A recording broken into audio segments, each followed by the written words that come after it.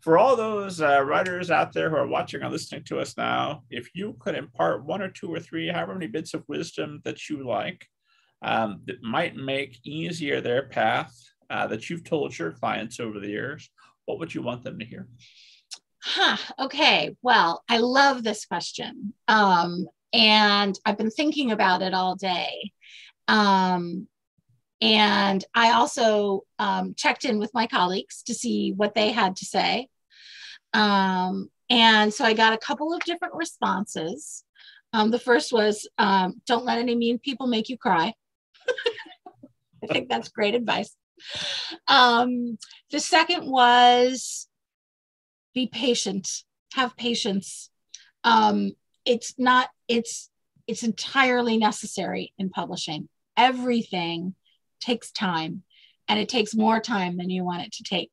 And then you will be in a giant rush, because then your editor will suddenly show up and say, oh my God, okay, here it is, and I need this back in a week. Can you do that? So just pace yourself and recognize that being patient is truly a key skill.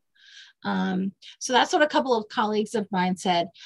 When I was thinking about this, Rob, I was thinking about, because of the note you sent, what is the advice? I think you said, what is the advice if you could go back and give yourself at any point in your career? So I'm not a writer, but I think this still applies. The thing that I wish I had known sooner, maybe, is that to cultivate my inner voice, my inner sense of what's exciting to me when I'm reading, and what I'm just really thrilled about. And not to try, this is part of it, but it's not the main part of it, but not to try to worry about what would so-and-so think about this? What would so-and-so think about this?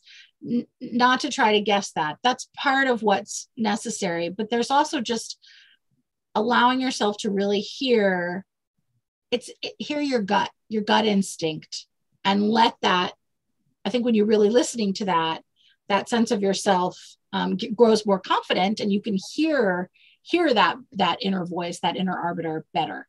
And at the end of the day, I think as a writer, what you can ultimately really control is your writing, and having a very clear sense of what you are trying to achieve, the stories you want to write, who you want to be as a writer. That is up to absolutely nobody but you. And holding on to that and knowing what that is very clearly is just going to hold you in really good stead. So that's what my advice would be, to cultivate your gut, your instincts, and really build on that sense of who you are and who you want to be.